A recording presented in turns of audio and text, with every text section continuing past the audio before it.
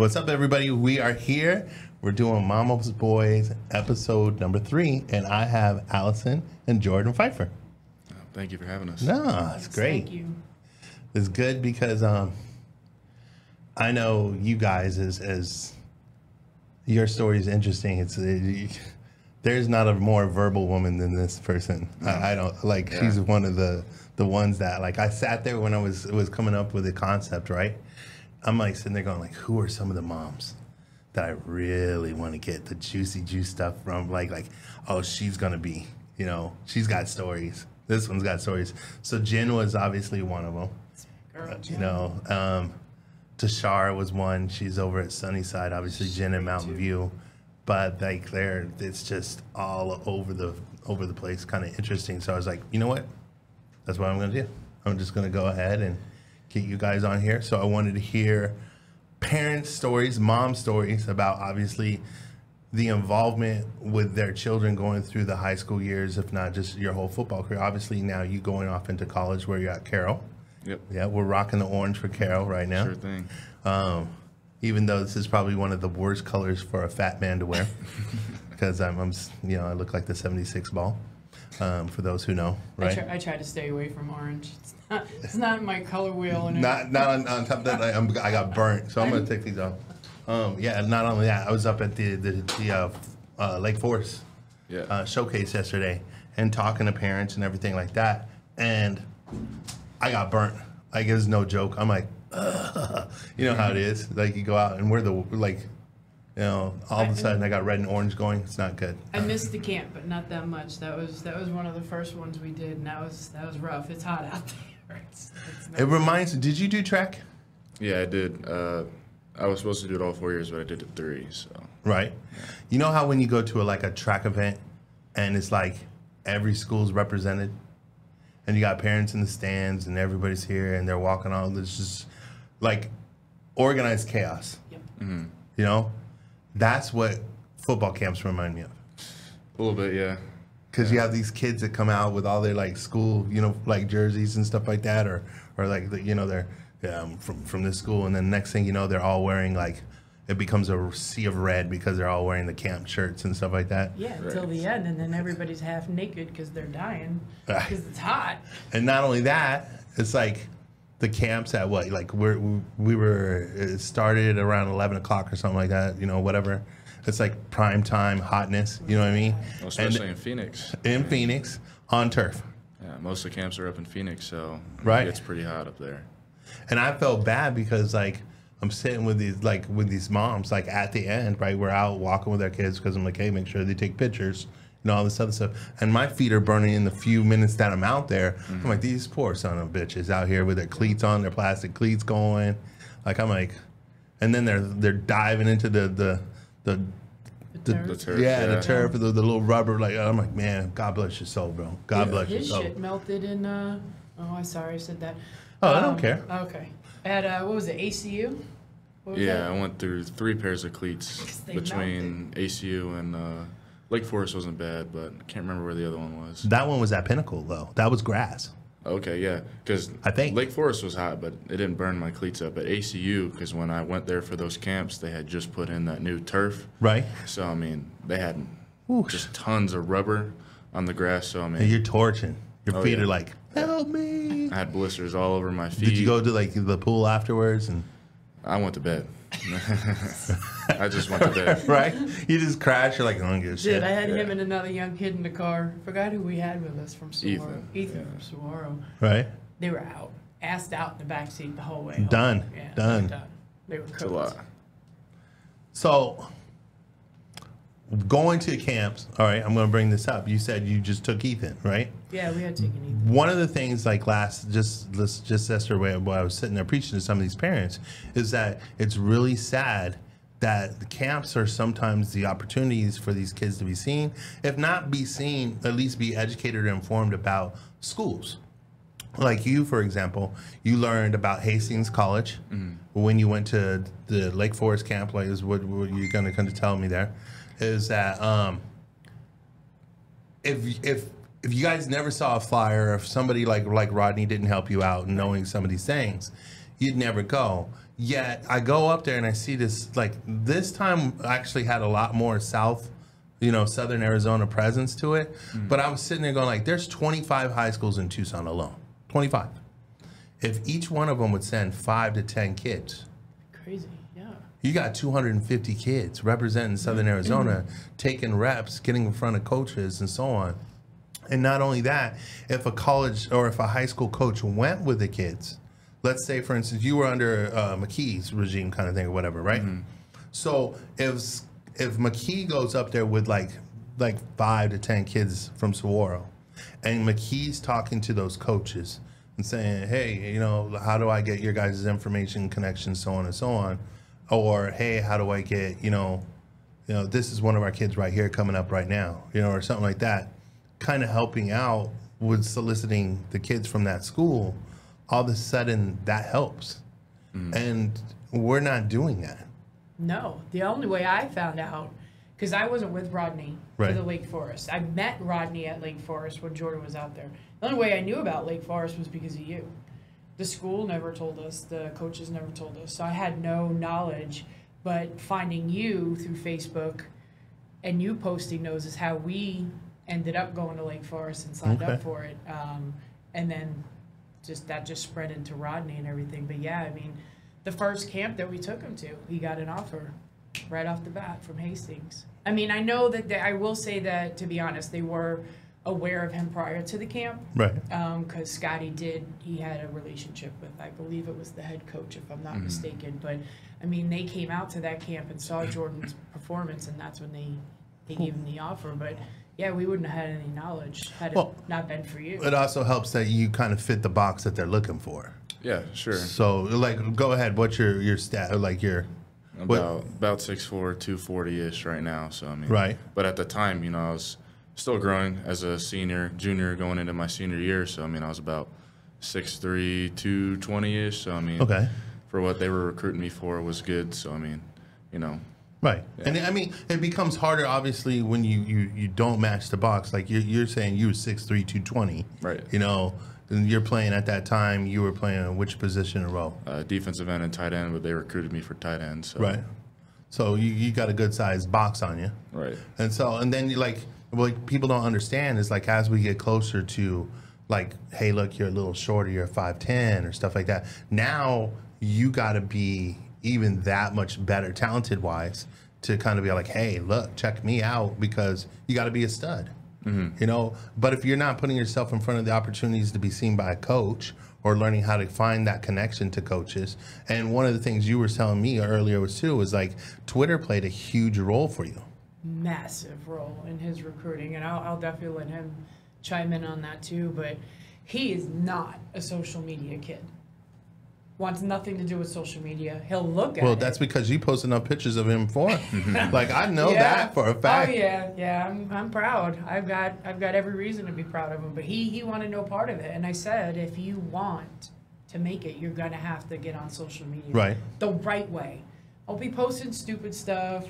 Don't be, I said, but you've got to strictly focus on putting your name out there, because that's where they're searching. And he was like, and sure enough, as soon as he opened that Twitter account, or he had it, but as soon as he became active on it and Right. started posting, instantly. I mean, I want to say, so Hastings' offer came in first. We signed up with Rodney, I want to say a week after that.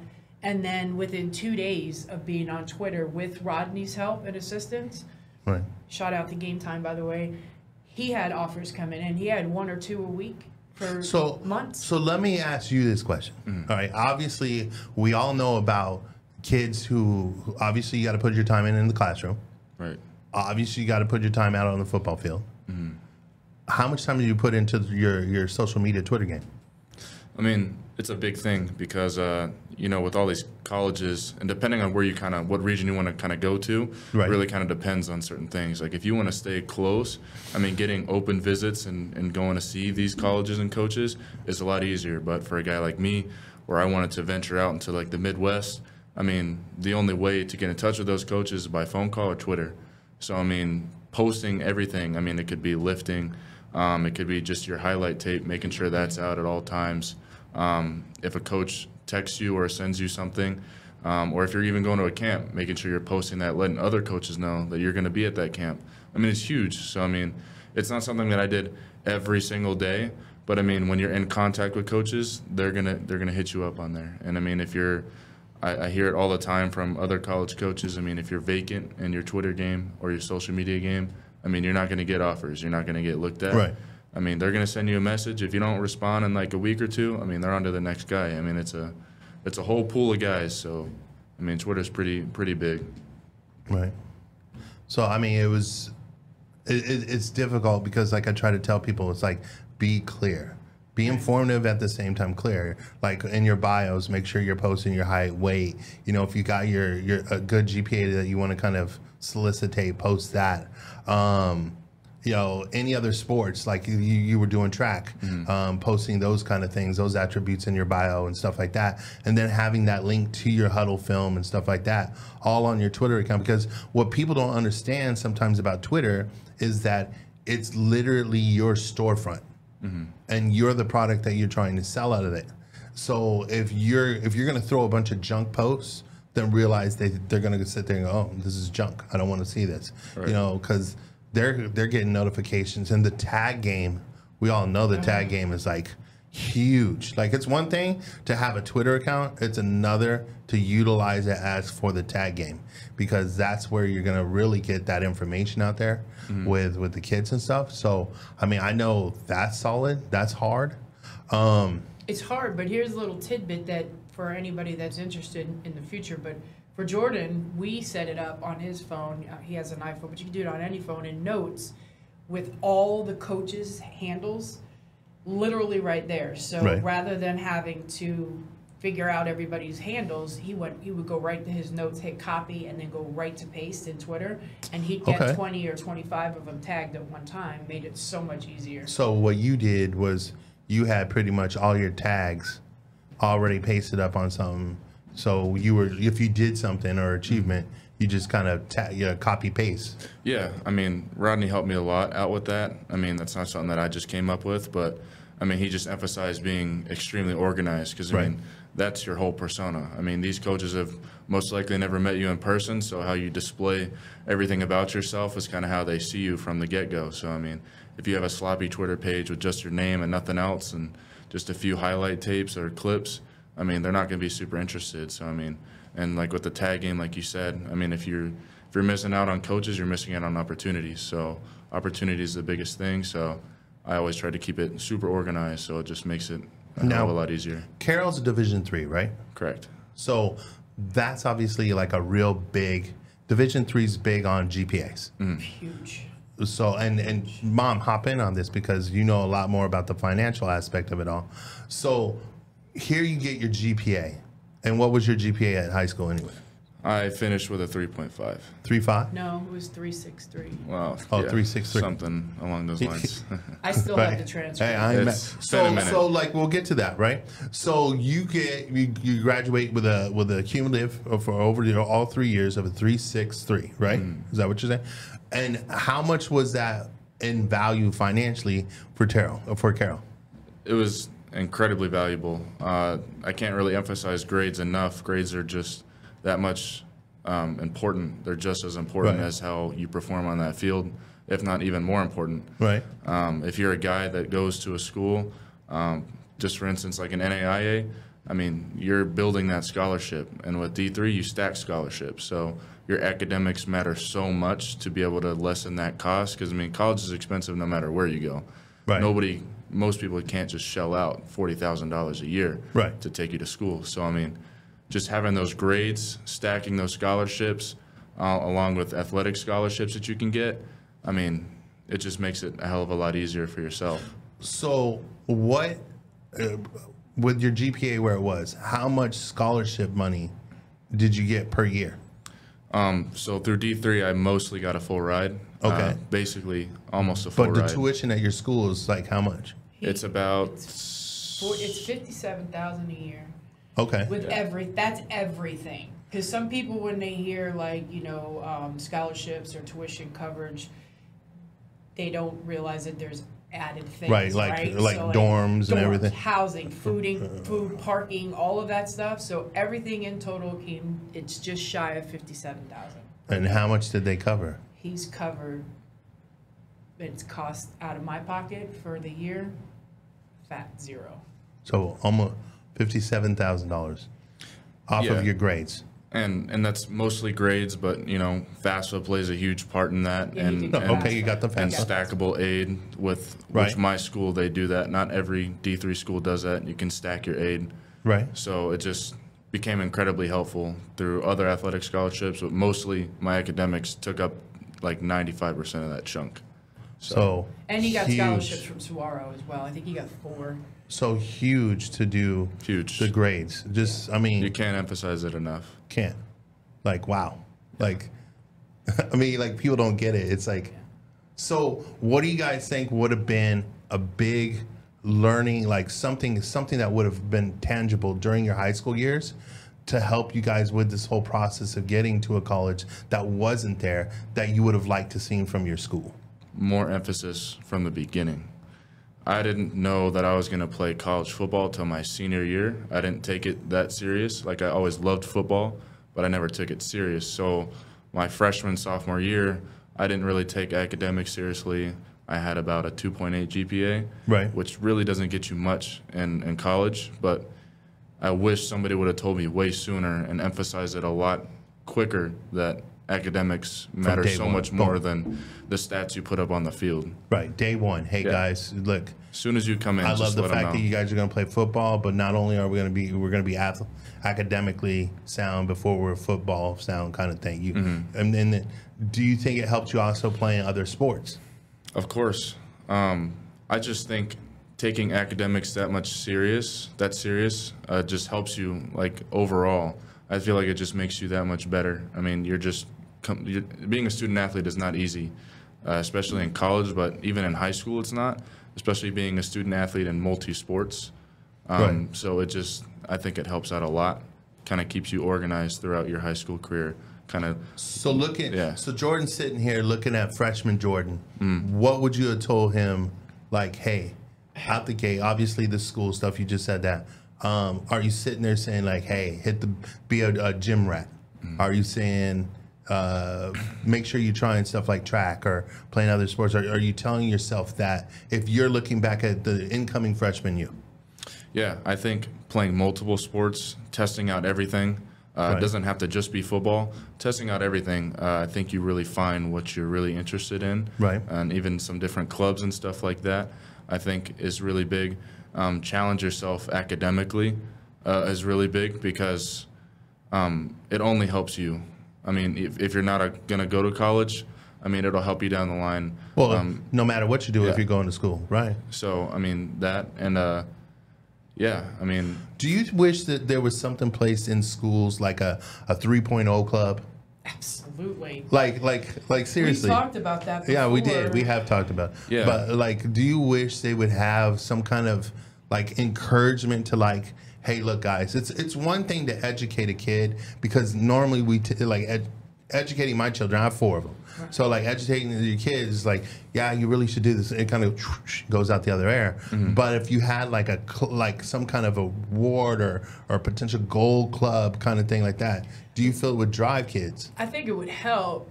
It's just, unfortunately, in my opinion, at this time, and I may catch flack for it, and I really don't give a shit. Okay. But unfortunately, at this time, people don't boast about the good things with kids, right? Right. There's not, and if you do, you're wrong.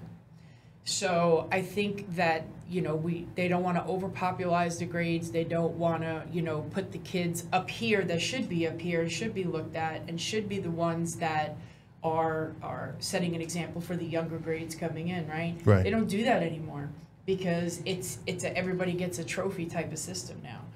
And so for me, I think we need to get back to that, to where we do need to recognize, and not because he's my kid, right? Like, he's Right. done with school. I'm not focused on that. Right. We need to focus on the kids that are doing good. Which we need brings to give them more of our time, more of our energy, Right. because everybody's like, oh, they're good kids, so they're fine. We just leave them over there. Well, Right.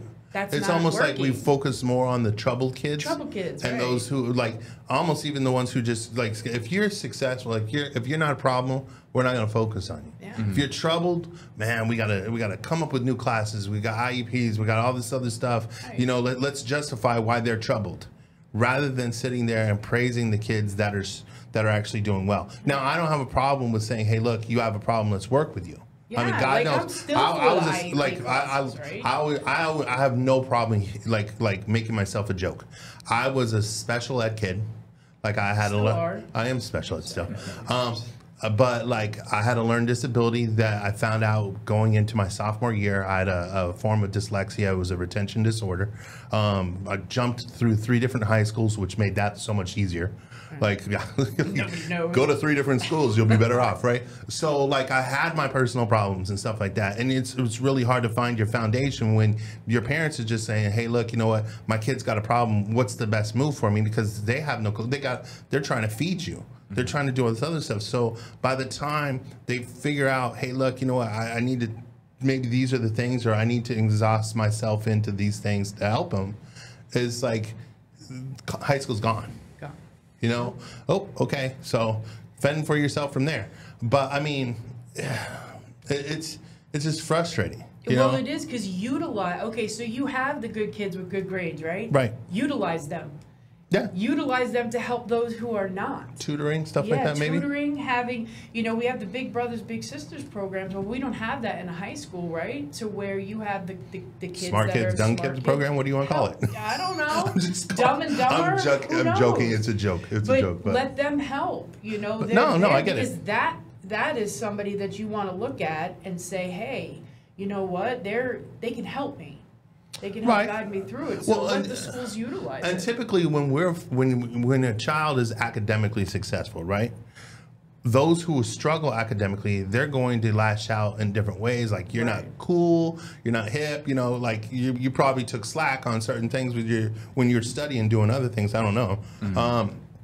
But I would assume it's kind of difficult sometimes to be not only successful on the football field, be successful in the classroom, and then still be socially, successful. I mean, it's got to probably be challenges across the board, which I don't, whatever those are. I mean, I missed 3 of them. I was probably successful at one of them, but that was probably about the best I ever did. Yeah, me too. Yeah. But so being with all that said, as a mother, what did you do to help Jordan and his school out the time and course that you were involved?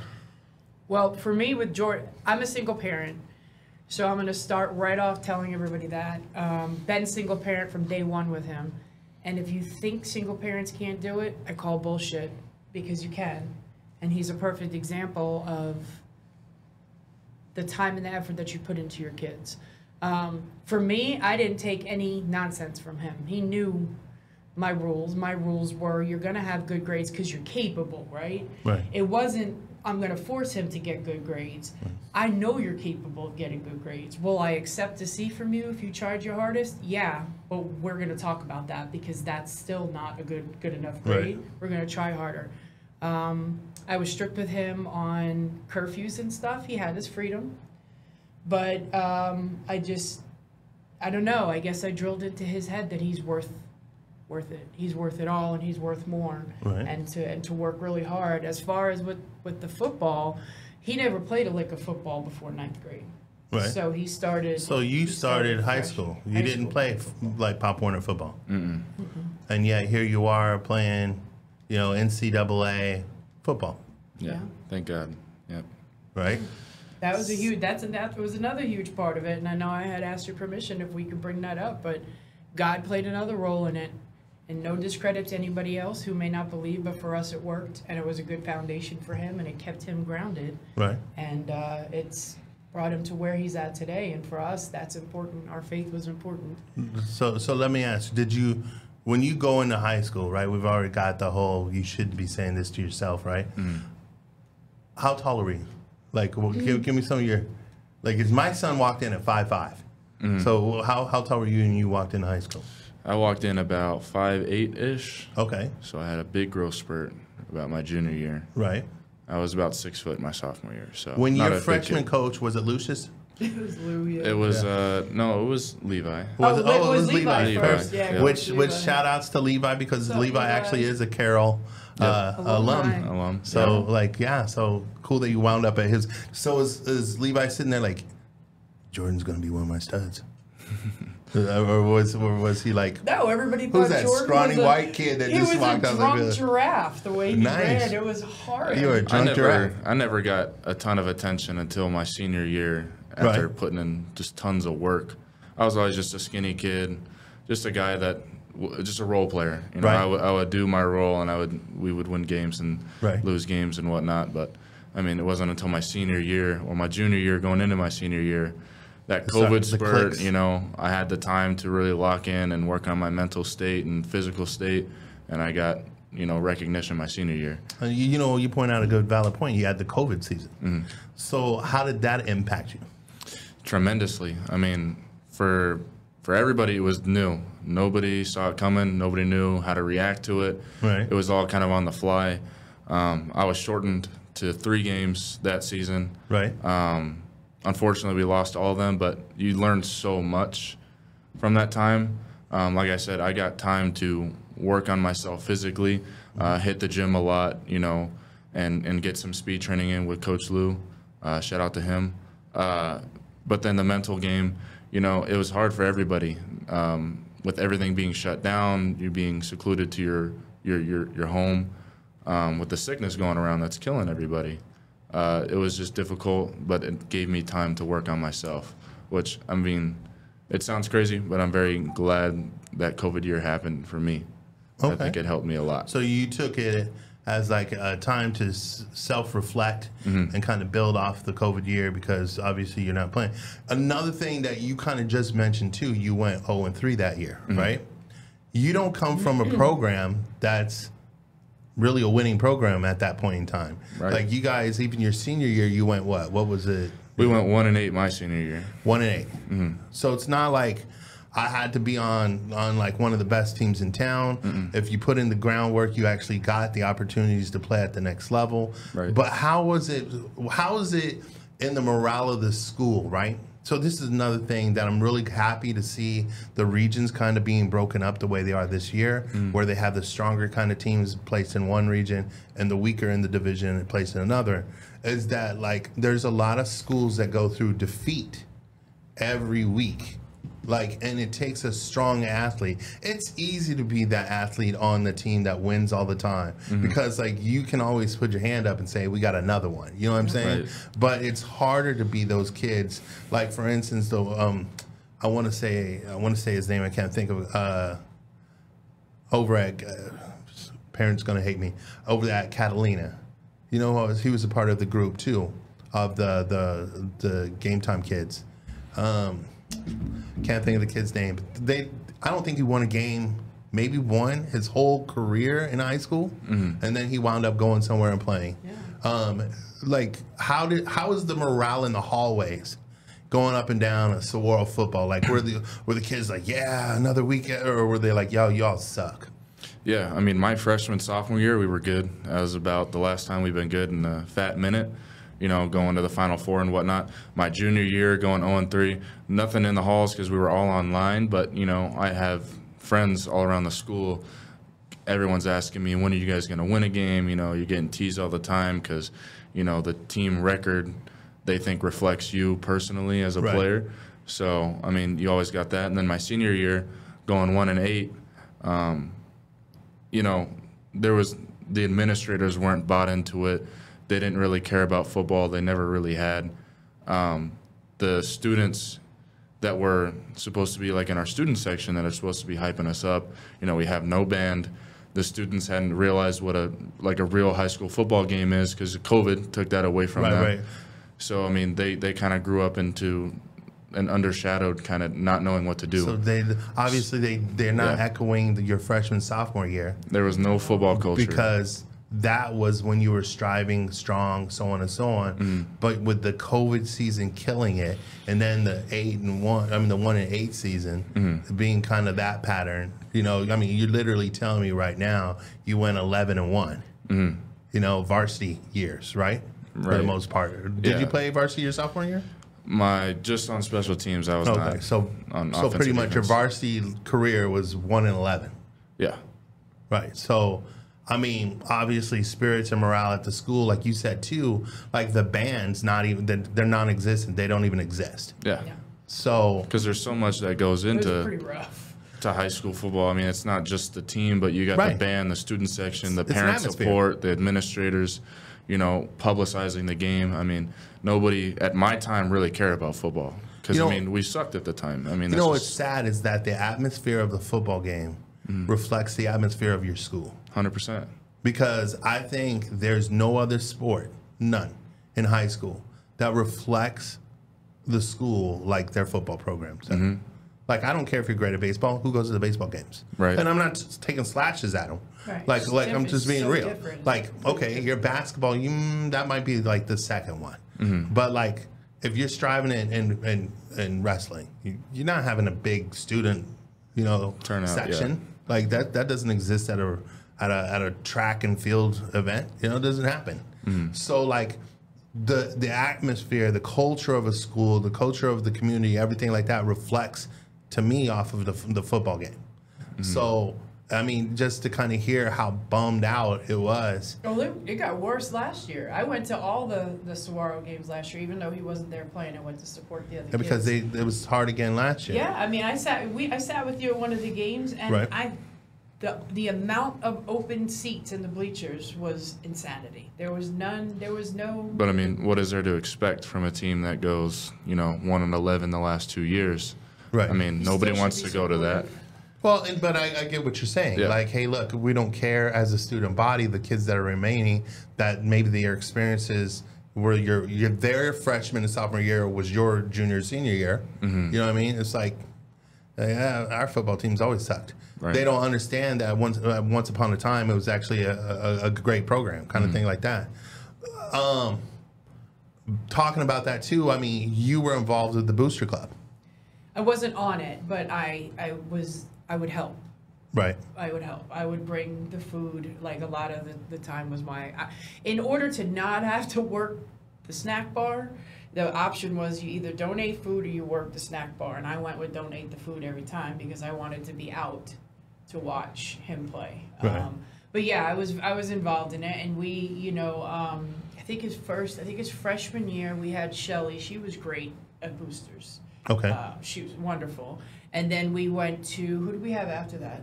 We had, I can't remember. I can't remember her name, but she was great too, but it wasn't hyped up. Then we had Alicia Celentano. She did his senior year, and that was good. So the boosters for that time was really good. We had a Right. lot of involvement, but we just didn't get the help, right? Like it's the same parents constantly that would support a team of 100+ kids. You've got 4 or 5 parents that we're always the ones that have to pull it together.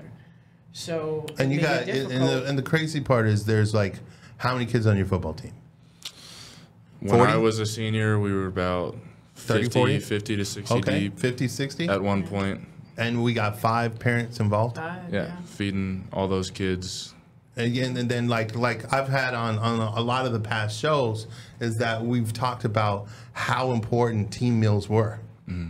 It's huge. Because for the like, morale. I mean, this is a huge moment, not only for you guys to bond, but sometimes It's the only meal the meal that kids this kid's get. probably gonna get, Right. that kind of thing. I think that's where it lacks though too, like we were talking about in regards to, I'm using Saguaro because that's where he went, but the lack of morale out at the games and stuff, when you don't have that involvement, and it comes down to the boosters and it comes down to the team dinners and everything, when you don't have that involvement or that excitement, that falls off onto the kids on the field. Right. They know it, they feel it,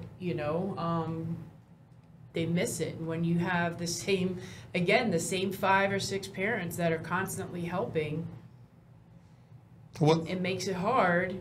And it's sad for the kids whose parents that don't show up, right? And I get that not everybody can show up. I'm lucky I was able to make those arrangements. I swore Right. I would never miss a game. But not everybody's able to do that. But if you got to make the time. These kids, like, I don't know, maybe ask him, but it's hard now, like with him playing college ball, not being able to go see his games, that crushes my soul. But I watch it on TV every time. But I know for him, it makes a difference to look back over his shoulder and know mom's in the stand, or the people who love him or support him are in the stands. And for these young kids in high school still that don't have that, that's sad. But in a different aspect, right? Think about currently, like your locker room when you were at Saguaro, okay? The conversations, the atmosphere, the ambience of the locker room at Saguaro. Smell. Like the smell. It's like, okay, and the smell, or whatever the case is. But that experience to now when you're at Carroll, what is the atmosphere of that locker room? I mean, is it night and day difference? Night and day. Like, are the guys that you're with from Saguaro, which ones made you feel welcome, more like a brother, like yo, this is us. We need to do this. Yeah, when I went on my visit in April, I was already committed, already signed my letter of intent and whatnot. As soon as I got there, I was welcomed in with open arms from parents, coaches, all the teammates. I mean, just instant conversations like they had already known me. Right. So, and in the locker room, locker room talk, can get crazy, whatnot. At my school, everyone's bought in. Nobody has negative thoughts, sayings, anything. We're all locked in on just winning football, playing football. And that's Carroll, the college, right? Yeah.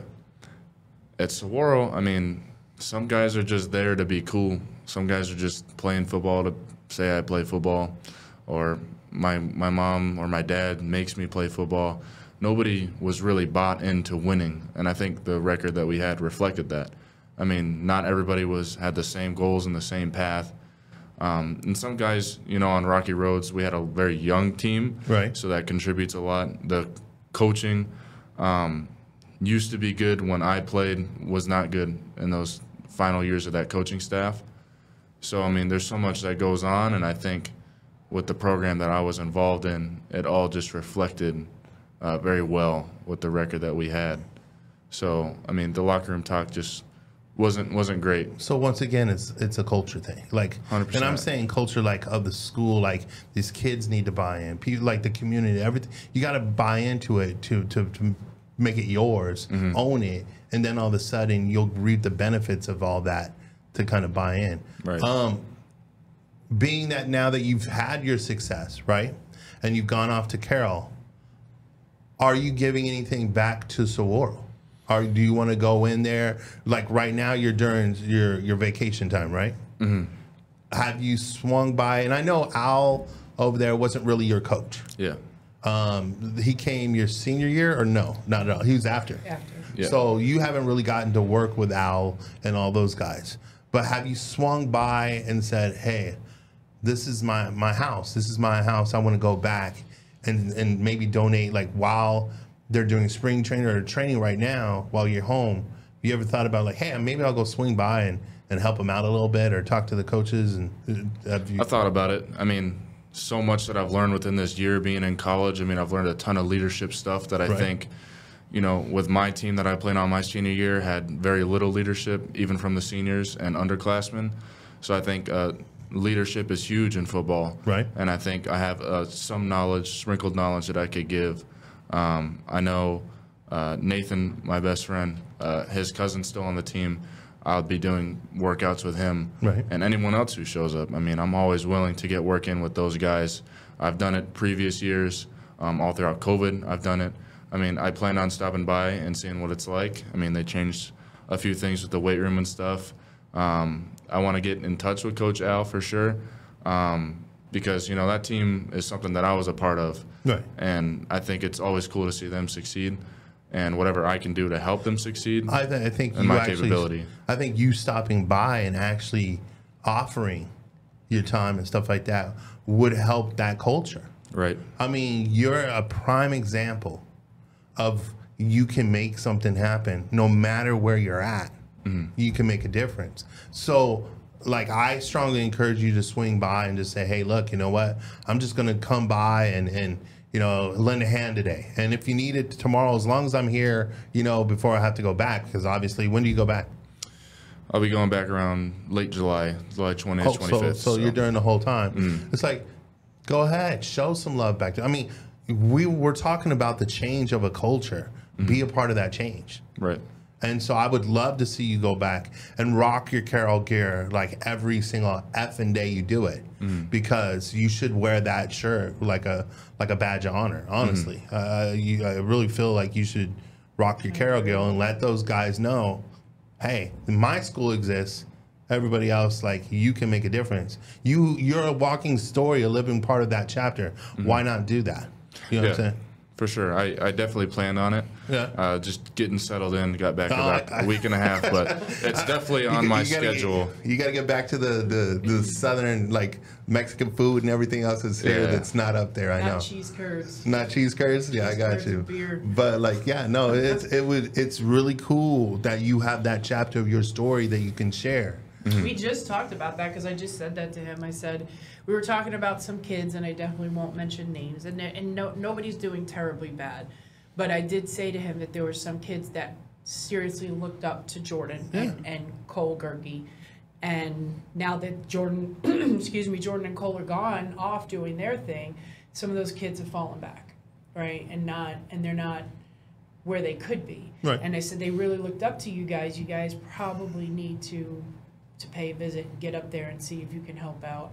And I mean, even if it's just minuscule, right? Like, oh yeah, you know, the littlest thing, just to see that it's possible. Just like he said, walk in with your shirt for those kids to see that it's possible. Shake a hand, dude.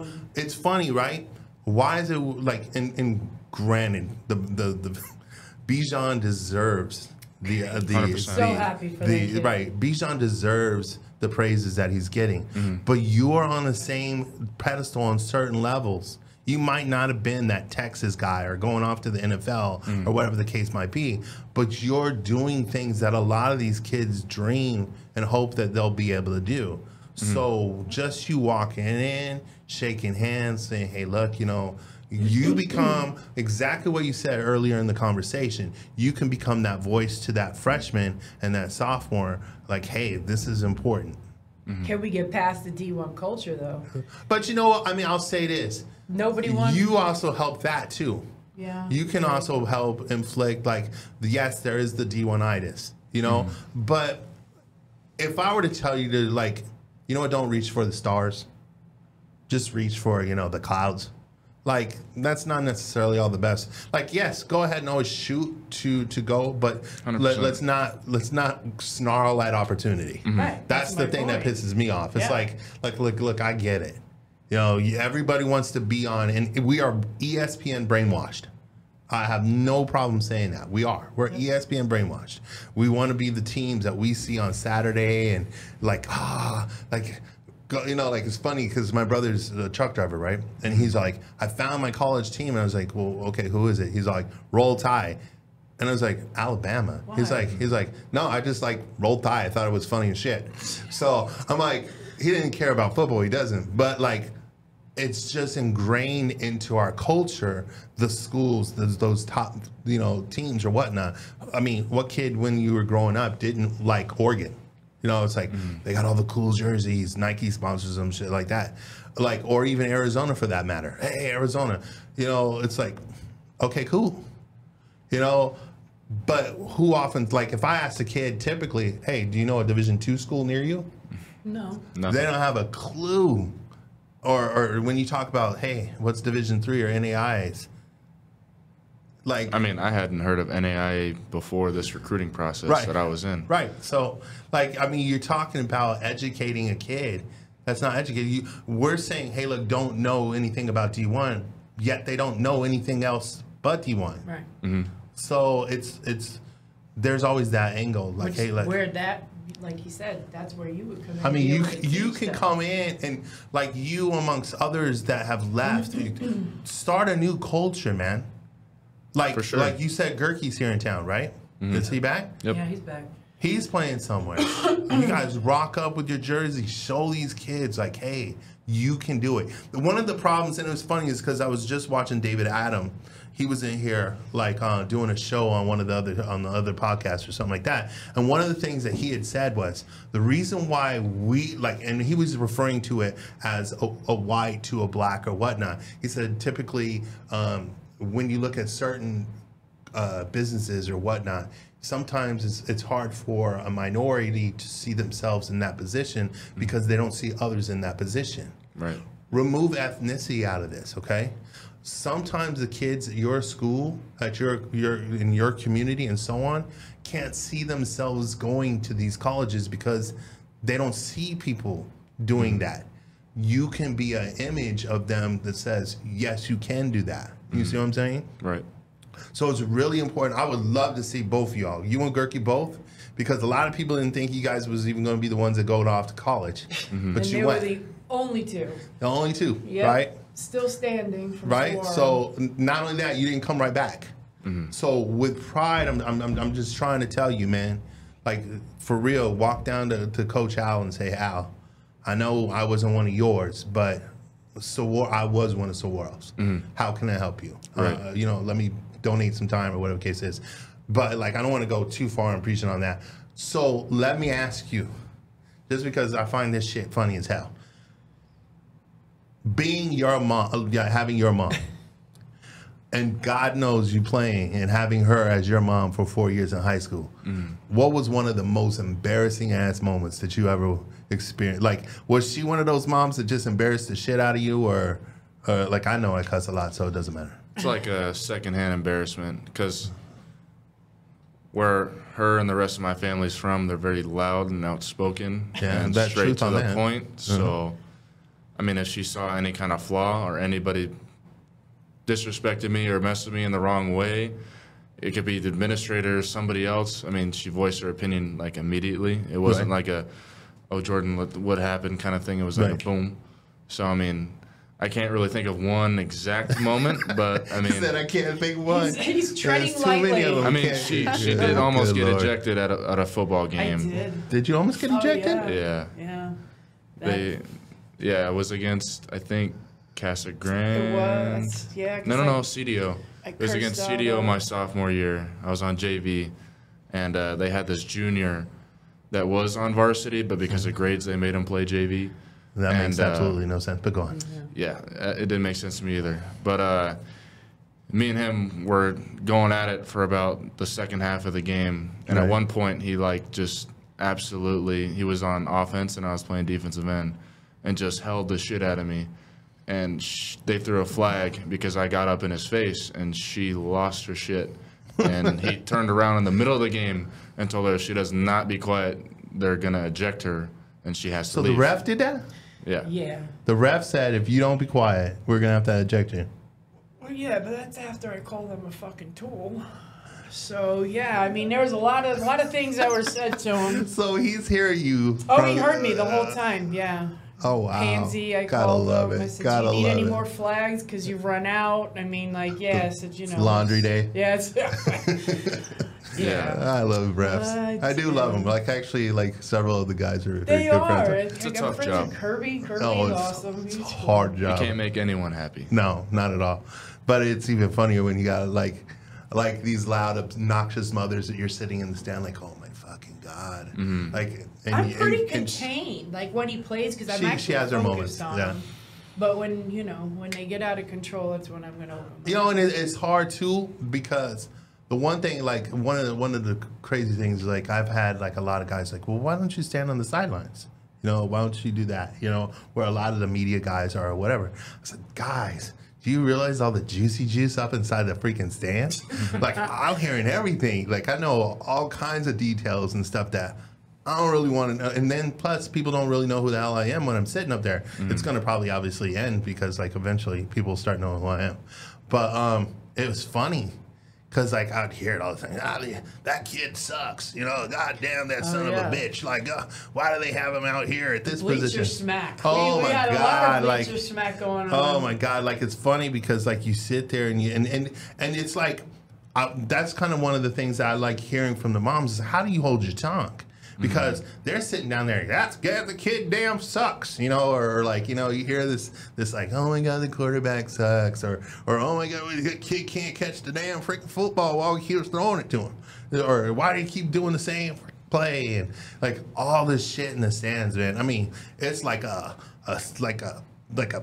portal of crap that comes like there's something with a sewer tank just like right down into the bleachers All and shit. Like couth is left at the gate. We horrible. don't bring any. But it's funny, like, because I'm like sitting here going like, damn, you know, they were like, let's be honest, like, you know, they just do. Like, if you mess up, like everybody's a critic, but nobody's there to applaud. But I will say, though, we may talk a lot of shit and say stuff about other kids playing and stuff, but let a kid get hurt. Oh yeah. Let a kid get hurt, and whether that's your kid or not, everybody stops. Right. And we recognize, that's what I'm saying, we could talk shit all day long, but when a kid gets hurt or something along those lines, or even when a kid does really good that's not your kid, we will praise them too. Right. It's easy to be a bleacher critic. It is. But I mean, at the same time, it's like, yeah, you're right. I mean, the truth is, no matter what kind of story these kids go through or whatnot, like, because you guys went through the kid who got ran over by the truck. Adam. You know, nothing brings a community together like a moment, like a crisis or something like that. But the problem is like, why aren't we getting pulled together on just the crisis of what is every day? Exactly. Like, we need to make things better. We need to each teach one how to get better. And that's one of the things that I would really love to see, and why I'm trying to do these kind of things. TUSD has a lot of work for that, and not just that, but I will say, as far as go ahead and vent on TUSD. Let's go. Open it back to the education department on TUSD. My son flourished, right? Okay. Thought he was doing, like, he had 4.0, not obviously when he graduated, like his, you know, I think junior and senior year, he's 4.0 all the way through. He thought college was going to be a piece of cake. He's like, I got this, man, no problem. I'm 4.0. Well, he got his ass handed to him in college because it's not the same. Do you feel the curriculums at TUSD did not prepare you for college? Did not. In a sense, yes, but to perform academically at a collegiate level, no. I mean, you get a general understanding of things, which helps. I mean, if you walk in with nothing, it'd be a lot worse. But with the foundation that I had, it helped me survive through college. Because, I mean, I didn't do bad. I mean, my GPA is a 3.3 in college, right, which is good. But I could have been a lot better had I been more prepared. Let me play devil's advocate on my own self. All right. Do you feel that the curriculum has been toned down to match those in the community for the community to have success? Mm-hmm. I think there's a lot of factors that go into the curriculum. I think with the lack of teachers that we have, the lack of motivated teachers, the lack of motivated administrators that want to help these kids, the lack of kids actually wanting to learn and focus in the classroom.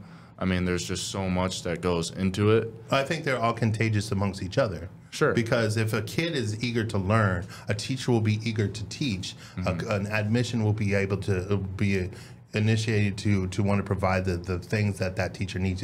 And you see what I'm saying? So in all reality, we can point at the administration, we can point our fingers at the teachers, we can point our things at everything else, but it's each one of them taking that step. And the majority of those groups, right, the size of those groups is actually the students. So the more students that are actually involved in wanting to learn, let me put the seniority on top of them, because if they came in prepped, and this is not a high school thing. It's a kindergarten, elementary, and a parenting thing, to educate and get our kids all prepared for each year to want to succeed. Then it becomes easier for all those involved. Sure. So, I mean, I'm glad that you threw the students in that conversation, because you were saying like, hey, look, we do have to provide an atmosphere that these kids feel that they're you go to a new school, right? Like a Micah Mountain or something like that, and they have the new facilities, the new this, the new that, and that. You're going to feel like your atmosphere, your environment. So when a school district's environment does not give a shit, then it kind of tells the kids, we don't give a shit. Right. And that's the biggest problem when I rant about TUSD. It's like, hey, look, we need to do simple things. You know, I'm not asking for, you know, let's, you know, go redo everything. It's but so for Jordan, he all of his high school years were here. I grew up in New York. Okay, New York is where the state taxes pay for the schools, right? No ifs or buts about it. State taxes go for the schools. You don't walk inside a school in New York anywhere and find a trash school. It's beautiful from head to toe. Okay, he's never been exposed to that. So he never had any understanding of it because he was out here, and previous to here, he was in Florida. So he's not been exposed to that. But our state taxes pay for our schools here. It did no. It's paying for the superintendent's pockets, as far as I'm concerned. Okay, so what you're saying isn't that it does pay for the school, but how the school district utilizes the money is the difference. It's nothing the same. It's absolutely nothing the same. Which brings me back to the topic that we often talk about, which is when you go to a football game for TUSD, every school that is involved in TUSD, they collect the money and then they evenly divide it amongst 10 different entities. It's wrong. Which I feel is completely wrong. And for those that don't know, what happens, or what I'm trying to say is this, is that if I'm at Pueblo, or if I'm at Tucson High, or if I'm at, you know, Saguaro or Sabino or any of those, when you go to the gate and you pay your money to get into the school, that money does not go to the school directly. It goes to a TUSD pot, and then they divide it amongst their 9 schools and their athletic department. To the best of my knowledge, that is correct. But I don't to think the it's best of my knowledge. divided equally, because if you compared the schools and who's got what. Well, all the schools basically have the same shit. There's some schools, like Sabino's far Just better position. Than That might be their booster club, though. That might be other things that are donating to that program. Because, I mean, I will say this, is that the reason why they have a concession stand, or I mean a press box, is because I believe their booster club in the school actually did that. It's not that. And then the whole thing with the Tucson High field is because they actually it's through some kind of situation that they got that field. But at least clean up what you got. Well, can we update certain things? Like, it looks like a Saguaro. I went and graduated Saguaro in 1993. It looks the same. Same. Yep, nothing's It's dirty, changed. The weight room is the sad, same. It's depressing. The newest addition is probably the basketball court. I mean, Right, the basketball court's nice with the bleachers and everything, but Right. field's the same, stands are the same, everything's the same, nothing's changed. So He's got to see it now, being in Wisconsin out there, which is further east, and their schools out there are extremely well kept. Again, different state, different investment, but they invest in it, and out here they're just not. I mean, Well, you got to look at Carroll. Like, they want kids to come to their school. So what do? They invest in the things that kids want, the shiny things, the football fields that's going to draw the athlete, the weight room that's going to draw the athlete, the campus. You see what I'm saying? Because when I come and visit, I want to see things that are going to draw and make me feel like this is where I need to be. right. I'm investing in this school. It has to be. So why are we not doing that in our schools? Is the public schools here, our high schools? Which is my next question. Is like, why aren't we? Why are we not investing in like the football field? That's what draws kids to their football. I think it's too broad of a question. Oh yeah, absolutely. To be answered like directly. Yeah. I think there's No, just you're so much that goes into it, Political.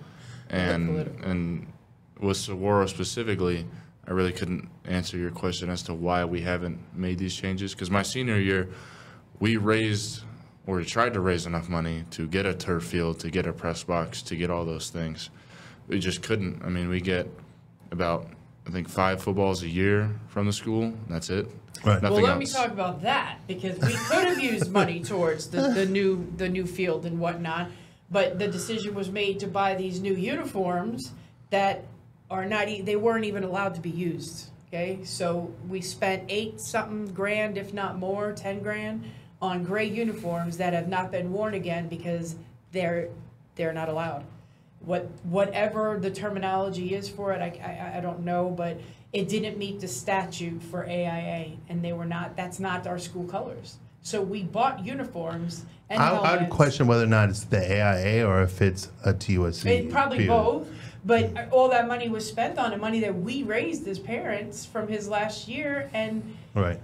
Never wore 'em. Never wore them. No, and Well, they can't. We wore did them once, but I'm saying this yeah, year they haven't worn them. We wore them a couple times my senior year. I didn't really, due to me being in my season and with academically, I didn't watch a ton of games from Saguaro this last year, so I can't really speak on if they did wear them. Right. But I do know that, we did spend a ton of money on new uniforms, which was needed. I mean, when you're wearing uniforms from before the 2010s, it's not really ideal. Right. So it was a good thing to get that. But there's just a long list of things that need to be bought and paid for through that school. And I'm going to hope that, obviously, hands have changed now at the head coach situation. And I'm not saying it was a McKee negative, but now that things have changed over, hopefully Al will take things and run with them and make them better. I think he tends to put the right coaching staff around over there. I think he's trying to do his best that he can. I'm a fan of Al's. I mean, he's a great guy. I like him. I think he's bringing so much to the table for these kids. My opinion. And I was a fan of McKee to certain levels. I mean, I'm not gonna. I can't bash on somebody who's spending their time and with the kids, even though we can sit there and critique them. I mean, at one point he was a coach of the year. So, right. We can always find flaws in everybody, and I'm not. And his hands were tied too. I will defend him in that. His hands were tied. I will not. I'm not. It's not my job to bash on people or anything like that. But what I want to do is obviously my whole thing is to just try to uplift him. One thing that I do always want to say is this is like we could be doing simple things that makes everything better. One of my big preaches and complaints have always been rosters. Oh, God. Like, get the rosters for these schools filled out, I right? had to do that last year because I did their social media and stuff, and the rosters were wrong every time.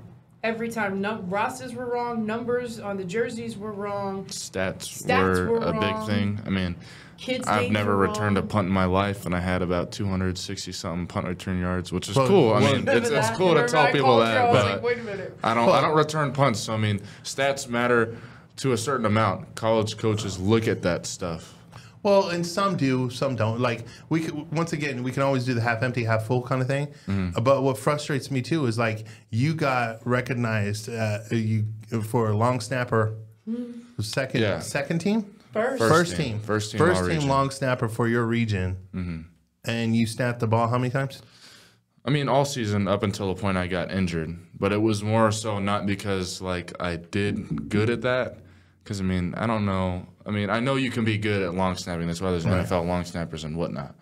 But, I mean, that was more so because I didn't get to finish the season, so it was like a sympathy kind of thing, like we feel bad for you. So Coach McKee really pushed to get me recognizing someone. On hands, it was actually a great gesture, but at the same time, it wasn't really a true gesture. Right. I mean, is that fair to say? Yeah, 100%. But I sit there and I think sometimes when we're doing these assessments, like, hey, look, it's like I think sometimes what we're doing is just trying to put names in a hat and just kind of plug them into things that are kind of close to what they did. Like you need to be plugged for the work that you've done, right? I really want to say, hey, look, man, sometimes we got to really make these achievements rather than, those kind of things. Well, look at Cole Gerke, also known as Nate Gerke. He had the highest stats for tackles. Correct me if I'm wrong, Jordan, but he had the high, and I know this because I was posting him for Saguaro in his senior year, and he didn't make first teams. He was an honorable mention. You need to bring do better. We need to do better. Bring it up. We just need to do better. And it is what it is on that. Give it where it's earned is all what I'm saying. Right, I get you. And trust me, I get it. It's frustrating because like there are parents that'll turn around and they'll hit me up like, hey, what the hell? How does this really work? Like this doesn't make any damn sense. And I got to sit there like, I wasn't there. Right. It has nothing to do with me. I regurgitate information. I don't know. Like, does that make sense to me or not? No. Like, it doesn't make sense to me. But it's not. I'm not a part of that council. The selective on that process. No, but it's back to the trophy mentality again. Well, I can agree with that, and I can say, yeah, you're right. It is a little bit of trophy kind of situations and stuff like that. But I mean, You know, we need to do stuff to plug these kids better, Absolutely. like in the right way. And TUSD needs to be a huge part of that. And the coach, some of the coaches too. Get these kids. Al, I will say that for Saguaro, Al has been helping the kids get seen and get like one of the young gentlemen. Kingston just got an offer. Kingston to Arizona Christian University, right? No recruiter, but Al's helping him do that.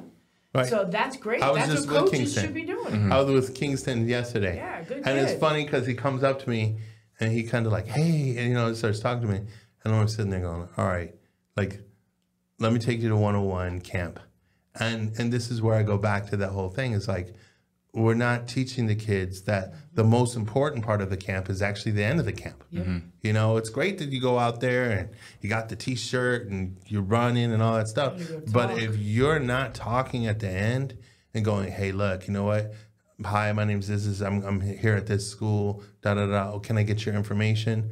And then exchanging information, getting those Twitter accounts, getting him the coach to follow you, and then building that relationship from that day. Like taking the picture. I remember, like, I must have told 5, 6 kids out there last night. You're like, hey, did you get pictures? Why do I need pictures? I said, because if you don't got pictures, it never happened. Yep. It never happened. So yeah, you need to go out. That's and what I told him when we first started doing the camps. I said, if you bring your ass back to these bleachers and you don't have contact names, phone numbers, business card, Twitter handle, or have taken a picture, don't come back. Don't Yeah. come back. because you better it- stay out there. I mean, it's so vital. I mean, if they don't know who you are, I mean, if you do the break and you go back up to the bleachers and go home, they never know who you are. I mean, you can try and hit them up on Twitter, but I mean, if you directly go up to them, shake their hand, talk to them, talk a little bit about their program, I mean, you're showing interest, Right. and now they're interested in you. Right. This person's interested in my program, now I'm gonna be interested in him. I mean, it's a two-way street. If you just think you're just miraculously gonna wake up one day and they're just gonna, all these coaches are gonna love you. I mean, you're just feeding yourself. Well, it's false funny lies. because I had a kid come up to me and he was like, I said, did you get your pictures and information and stuff? No, I didn't do well. I didn't do well at all today. I was like, you think they remember that? They don't remember. Like, unless you stood the hell out and they were like You got I want this smacked. kid and Yeah. I want this like so bad. Like, if you're not that kid, they don't remember. So I was like, so go make them remember. Go up and ask. Go say, hey, did I find out that information? And it's all about building relationships once again. If you're not going to go build a relationship, cool, stay home. Because all you're doing is taking reps away from a kid that wants to build a relationship. Exactly. So you're not serious. Like, if you're going to roll your eyes, man, I don't know why I'm here. Shit, what's the point of me being at this camp? Then stay home. Save your mom and dad the money. You know, you could Save your energy for a video Yeah. game. Yeah. Because it does. It comes down to grades. It comes down to the box that you're in. Yep. And it comes down to your social capabilities. And can you socialize and mingle with these coaches? If you ain't hungry, get out of the freaking buffet line, man. That's because you know how it is. You get it to, like, you remember this too. Don't tell me you don't either. So you get up there and you're at the camp, right? And you're in line. Tell me that one of them son of bitches won't come up and just take your rep. yeah. They will take your rep. It's a huge thing. I mean, the first couple of camps, it took me a minute to realize, you know, reps are so valuable. And in camps, big camps like the Lake Forest camp and some other camps, you may get 1, 2, 3 reps. Oh yeah, there's 700 kids out there. So, I mean, if you're not fighting for those reps, and I mean, like, physically putting yourself in that position to get those reps, you'll never get them. Nope. You're just wasting your own opportunity. I love that, dude, because, like, it's true. Like, you're that parent, right? Yeah, parents. I'm creating, right? I'm trying to create the moment here. Your parents is up there and they got the little, and wait for Ricky to go, all that other stuff, right? And they wait and they wait. Oh, he's coming up. He's coming up. No, maybe next time. Okay. Here comes David. Okay, wait. Not my kid. Well, it's like, and all of a sudden your son starts moving back in the line. Like, it's like, how the hell is he not going? Like, why isn't he going? Because the parents are sitting there, like, because they're like, you know, they're waiting, cameras rolling, all that stuff, right? And then your ass don't go, and it's like, they don't understand. It's like, yo, them motherfuckers just took my shit. Hell yeah, they just took your How many shit. times did I yell at you for that? I said, get your ass to the front of the line. A lot. And go. But I mean, even getting those reps is always good, but it also shows confidence. Like, Oh, yeah, cocky little son of a you bitch. should always Yeah. be very confident in your own game because I mean, Right. it spreads. I mean, when coaches see this guy, even if you're not the best athlete in the world, if you're showing confidence in your own game and willing to learn, because they're teaching you these things as you get these reps. If you never go, you're never getting taught. Right. You're never running through refining your own game. Thank you for So that. it shows so much confidence stepping up. And, you know, a lot of these camps, like the U of A camp that I went to twice, you're going up against JUCO guys. Right. My first rep was against a JUCO safety that ended up going on D1. I could have easily just been like, nah, I'm going to leave that for the other guy. But I was confident enough to say, I can learn something from this. I ended up winning the rep, and I learned a lot. So, I mean, it's big showing confidence and willingness to learn to these coaches. They recognize it immediately. Well, and I get frustrated too because like there's little things you can do to stand out. Okay, one thing I hate is the accessory kid. Okay, I know a few of those.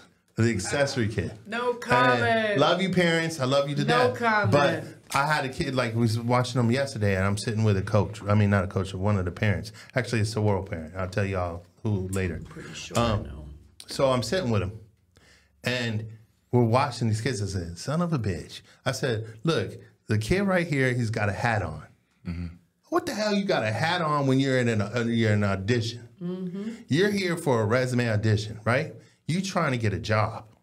That's what you're trying to do. You got your hat crooked. He's doing his little thing and so on and so on. I was like, good Lord, don't let me see some ski goggles. And don't let me see something else out here. Like, it is not a 7-on-7 tournament. Now, those are different. Go ahead and have fun. A little bit, but I still have my Those are still opinions on frustrating those. to me, Yeah. too. Don't get me Oh, wrong. the face paint, and Yeah, the like- whole shebang. I mean, Like, God. now, there was a different thing, right? So my son, he would always wear a hoodie. And so they How called I him the always hoodie found kid, him, yeah. right? He was a hoodie. Now, it would be July. hoodie. I never, like, it was funny as coach because, funny as hell because Coach Pat Nugent come up to me, right? He goes, is he wearing a hoodie? It's July. And I was like, yes, coach. And then when they were done, he was like, he come over and he took the hoodie off and pulled a different hoodie out of the bag and put the other hoodie on because the other one was sweaty. So he switched them. Right. And like, and we're looking, I'm like, are you seriously wearing a hoodie? And it's funny because Toby Bourget came up to me and goes, your son was the hoodie kid. I said, yes. Like, my son would repetitively go to camps wearing hoodies. But do you know why he wore hoodies? Because they saw him in a hoodie. No, not at all. My son went to, like, wore hoodies all the time because they covered his arms and he was embarrassed of how skinny his arms were. Oh, really? So he wore it out of like a whole like uncomfort situation. He wore the hoodie because he was unconfident about his arms. Right. Because I mean, he became a long, big kid, you know, tall kid, so on. So like he would wear it to cover his arms. But everybody would know him as like, he's a hoodie kid. It was like, yeah, he's a hoodie kid. But like, and then he started getting really well recognized to some because like they would be amazed on how he'd catch these balls. It's like, what the hell? But like, yeah, he wore the hoodie to cover his arms. Now he doesn't wear hoodies anymore, which is, That's good. you know, I mean, Still too he's hot. a hell lot bigger now. But like, yeah, like it was not like a trait that. So it's one thing to have traits like that. All right, you're not confident about something. I get that. But if you're rocking the sunglasses and stuff, you're trying to draw attention to yourself. And by God, if you draw attention to yourself, you better fucking back it up. Yeah. Like if you're wearing all the, like, there was a kid, God bless you, Mike Masunis, I'm going to say this. Do you know who Mike Masunis was? Yeah, Okay, yeah. so I love Mike Masunis. He's actually now over at New Mexico State, right? Good for him. Went to Hamilton, all that other stuff. But when he was younger and he would go to, he would play 7-on-7, like I would call him the ornament kid. Because it's almost like he went to Dick's Sporting Good and bought something out of every aisle and wore it. Like he had the Oakley glasses, gloves, you know, anything. Like, anything you could attach yourself. Like he was was it called the Centurions when they were like when we were the little guys that had the like clamps on. I don't know if you ever watched that cartoon, but there was a thing called Centurions, and like it would assemble all the things they would need for certain like adventures or whatever cases. Yeah, he was a mohawk. But I mean, he grew up to be a hell of an athlete, you know, obviously or whatnot. Sure. I mean, it's one thing to look good, feel good, play good.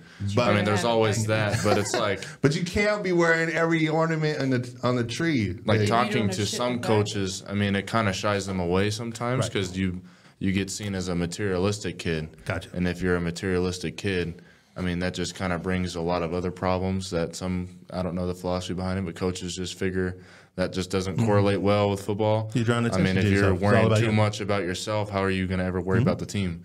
Right. I mean, I wear a few things. I mean, I don't really do anything crazy, just wrist tape or whatnot. But I mean, I'd never put on like the arm sleeve with the Oakley glasses and the war paint all over my face. The face mask calf that goes sleeve. up underneath I your mean, helmet. whatever helps you play to it. the best ability. But I mean, like you said, if you're gonna wear all that, and you're gonna bring that attention, you better be perform. ready. It's better, and then they got the 7-on-7 helmet all crooked, and it's not even strapped, and it's like falls off every time they play. Yeah, it's hilarious. I love you guys. I love my 7-on-7 guys. Nah, but what else? Like, is there anything else that you guys are thinking, or no? Like, what would Covered a lot. I know we actually did. We covered a lot of things. We did. I'm like sitting here trying to find out like how long we've been going. I don't even know. Ooh, About an hour. About an hour, yeah. It's been about an hour. So let me. I will ask you this: like, you arrive. I mean, obviously, Carroll being a good distance in Illinois, right? Wisconsin, my bad, it's right next to each other.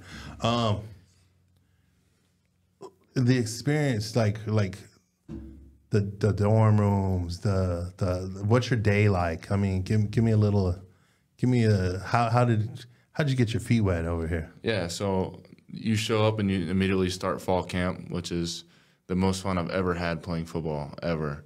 I mean, it's football all day. I mean, you're like an NFL athlete. All you know is football all day from 7 in the morning till 10 o'clock at night. Right. Which is an experience that you don't get in high school. But when you get to college and you get to fall camp, it's really, really unique and interesting. It sucks. It's hot. It's humid out. You're running around. It sucks when you're doing it, but it's cool to look at it after. But, I mean, you're in a dorm room with another person, and me growing up, it's just been me and my mom, so I've always had my own room. So it's interesting seeing that, getting that experience of having a roommate. Hopefully, if you do go to college, luck out with a good roommate. Right. Because sometimes you get very bad, messy roommates. But that was interesting. And, I mean, just the whole college life, I mean, you're very independent. So everything you do, mom's not there behind you or dad's not there behind you, guiding you all the way. I mean, you're just kind of let loose in college, which is so what helps with the motivation for school? With school, I mean, you know, just knowing that, you know, I mean, there's obviously a standard with my team, a certain GPA we have to meet. But, I mean, she pushes me a lot, and my whole, I'll just call it a team of people. She's some hot 100 miles away. Yeah. Hundreds of miles away. How is she? I know she pushes you because she's on the phone, Yeah. but like you still got to find that inner motivation to do it, right? I mean, just to not let myself down, Right. not let down, like I was saying, the team of people around me. Right. I wouldn't say it's so much expectation, but in a way it is. I mean, she expects me to be great because she knows I can be great, if that makes sense. So, I mean, me personally, I know I can be extremely great if I just work hard enough to do it. And if I slack off academically, that helps me slack off football-wise and physically and mentally. I mean, I'm just going to become a bum if I just don't do what I need to do. In my eyes, So that's how I see it. It's good that, like, for instance, you just kind of just go Yeah. throughout I mean, the day. There's no matter where you get with success, there's always room for improvement. Right. There's always opportunities to get better, and never settle is kind of how I see it. I mean, you can always do one more of something, one more rep, you know, one more assignment, you know, just keep pushing, get through your day.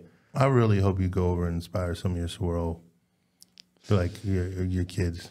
Like Yeah. I really do. I really hope you call up like after here or whatever. Call up Gerke and go, hey, look, man, let's go help them out. Like throughout the summer. Like I really and dude, hit me up and let me know. I will come and like if I gotta like film it, shoot it, I will come and show some support as best the way that I can. For sure. Because like I want to see the change.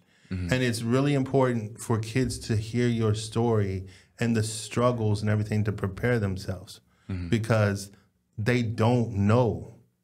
Like I'm sitting up there, it was funny as hell, right? I go to Adams State with Caleb and we go into the dorm room.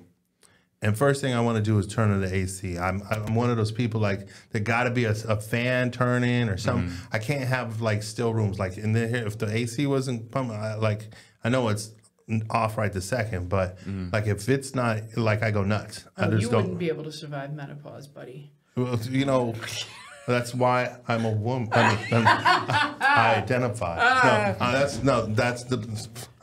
Yeah. Anyways, stop it. You need to stop it. But like we go in there and I'm like, where's the fucking AC? And I go and I'm looking and I'm like, this thing's broke. It don't work. You know, blah, blah, blah. And I realize they don't have one. They don't. Neither. So you guys go out and you get the little box fans and you put them in the windows, right? See how like I'm like this is so randomly weird for me because I've lived here for a long time.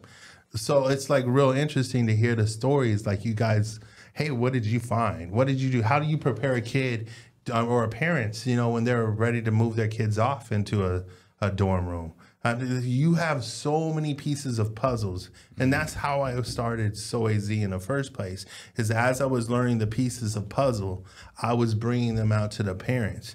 So don't let me or anybody else down by not sharing your stories, because even though you might not be a Bijan or something like that, you have elements of the story that we could all enjoy and learn from you. So like seriously, like, hey, look, I know it was hard, but I needed to get a job right away. If you needed a job, I mean, obviously you don't need one necessarily. You're a lot more focused on the school, but some of these kids. No, he worked while he was there. So you're working? Where were you working? As an assistant for the athletic training group. Oh, okay. So I'd work some sports So games. something in within athletic the training campus room. in the department. It's a work study job. They give you a scholarship for it. So what are you going to school for anyway? Criminal justice with a minor in psychology. Okay. Yeah. Okay. So are you planning on coming back to Tucson when you're done, or are you? Yeah, I do plan on coming back for a little bit. It's kind of way out. I mean, throughout my whole high school, I planned out going through high school and college. I got that far.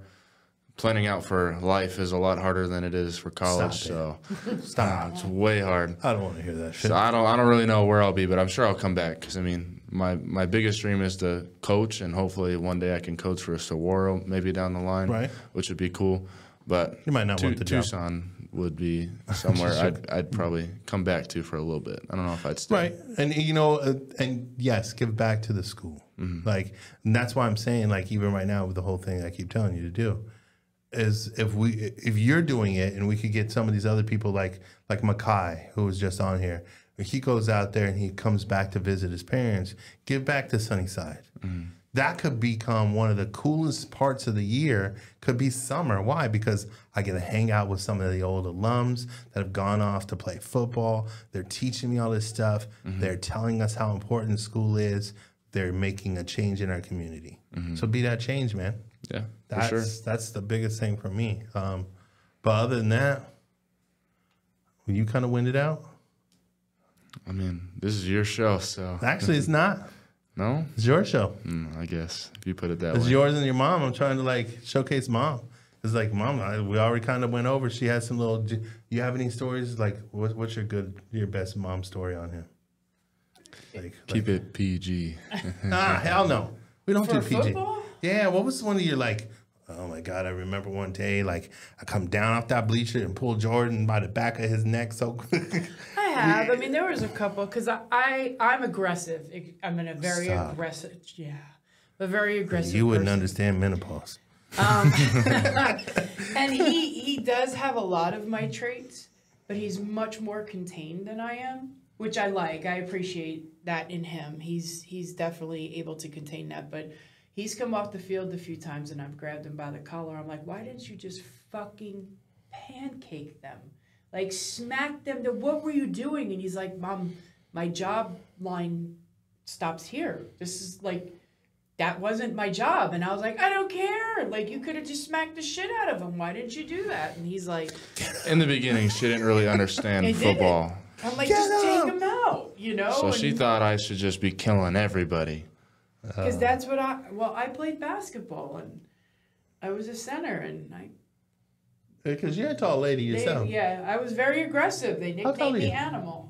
Well, I was over 6 foot, and as you age, Chris, which you will soon find out, you shrink. You're not older than me by much. I if think we I are. am. What? How old are you? 50. No, we're freaking the same Oh, age. are we? All right. Since when you get to my age, Well, it's you like shrink. when you So get I when you think get it as might- fat as I do, you Just start take it as a shrinking over compliment. earlier. I think you I'm know like what? You know what I want to 5'11" hear. now, The moment you 5'10". start weighing more, you start kind of like going in all the directions the same way. It's like you're kind of like hunch over. It's like You know, do? Well, yeah, but yeah. yes, I think I shrunk a Shut little up! bit. I don't want to hear that shit. But yeah. I mean, I played sports too all my life, but I was just very aggressive, Right on. extremely, and he's very well contained, and he does good with that. He can Well, I want to say get angry. I'm so proud of you, man.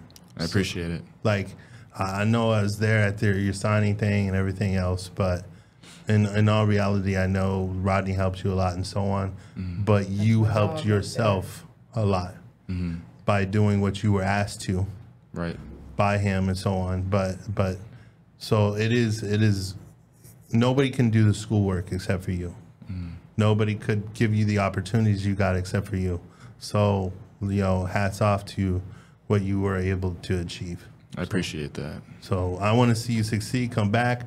Obviously, let us know where we can stream, and feel free when you go to a stream of his to tag, like post tag it it, up okay. on Facebook and tag like me on it, Got it. because then everybody who's maybe flipping is like, well, let me go check this Carol school out and watch that Carol. And I saw that Levi kind of chimed in, Rodney chimed in, and I'm trying to see who the other one is.